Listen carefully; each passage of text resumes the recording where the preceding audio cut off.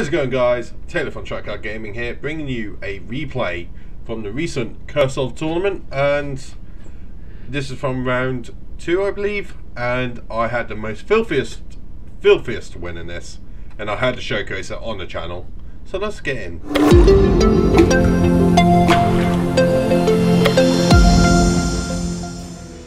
So we go scissors. Ooh. And I believe I go second on this. Okay, so for people who don't know, I am running the Gravekeeper Moth deck. It's a wee bit dirty, it does its job, it's pretty fun to play.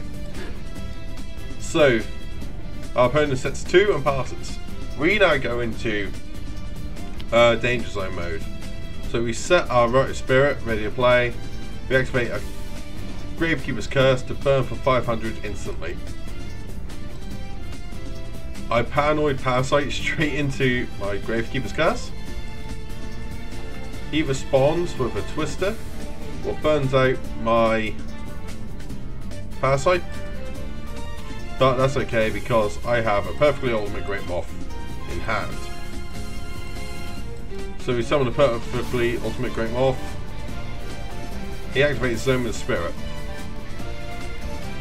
I say okay, I attack over with my Gravekeeper's Curse.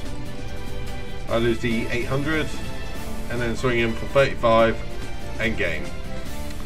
That is the power of this deck. It is awesome. So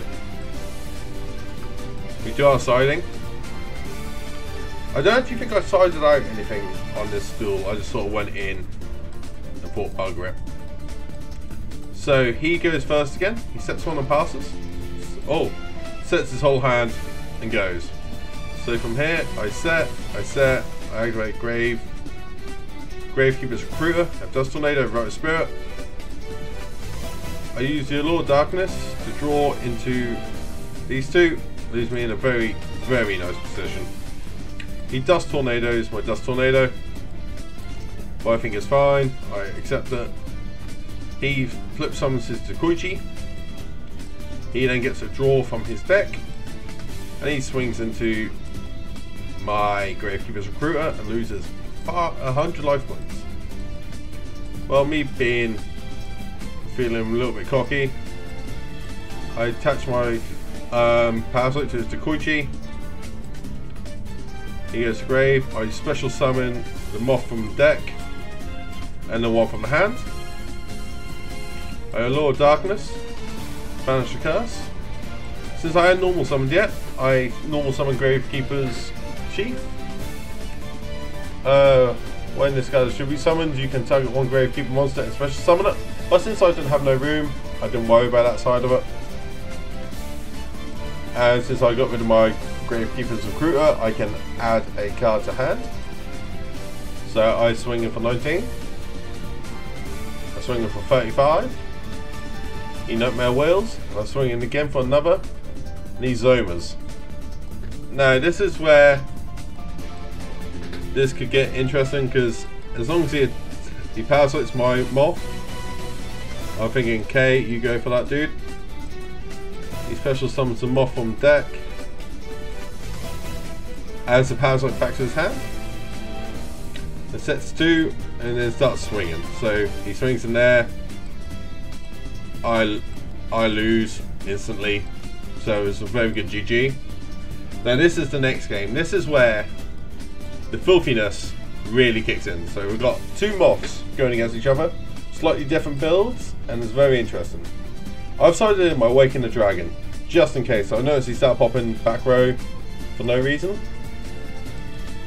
So main phase 1, he sets and passes. Now it's down to me. I set Awaken the Dragon and set my Rite of Spirit and set my Gravekeeper's Curse. I didn't decide to summon him because I do want to lose it instantly, but now looking back off, it wouldn't really affect it. But if he got his Moths out, it would have really bugged me. So from there, I set my Zoma, I Tribute, even though I should have flipped summon to get the 500, then done it. But there you go. From there, I activate Gravekeeper's Chief's effect to special summon him back. Burn 500. I swing in. He Nightmare Wheels my Gravekeeper's Chief.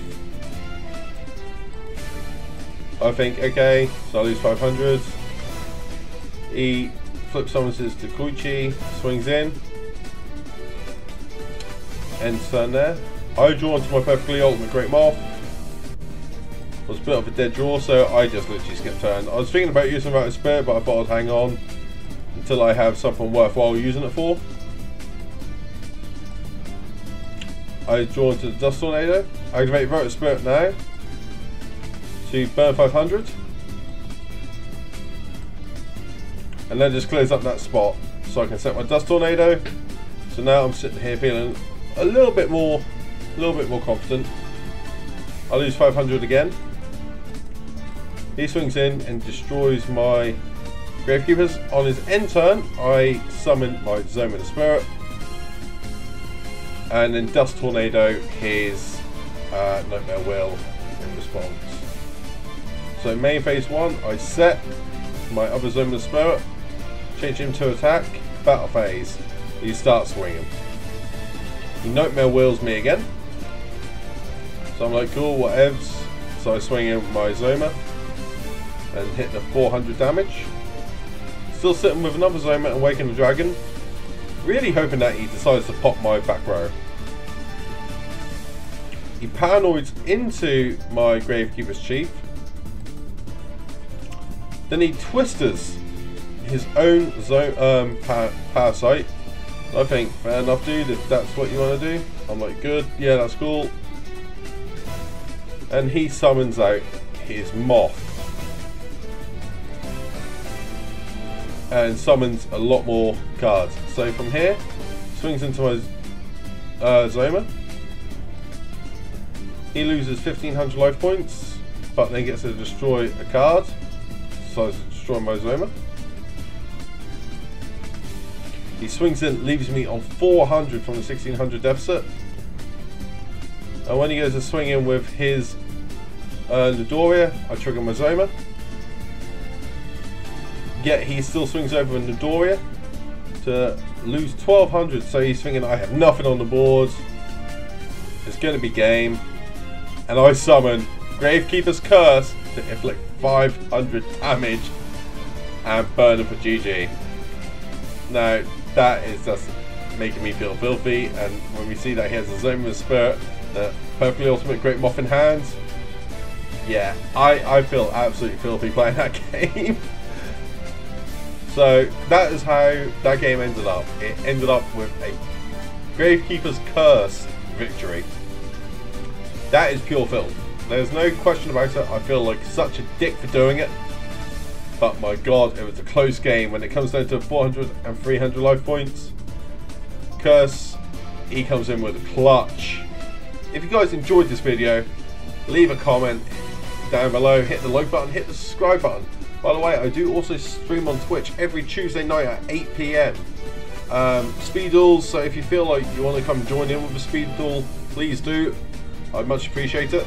But for now guys, I'll catch all you fine beautiful people later. Bye!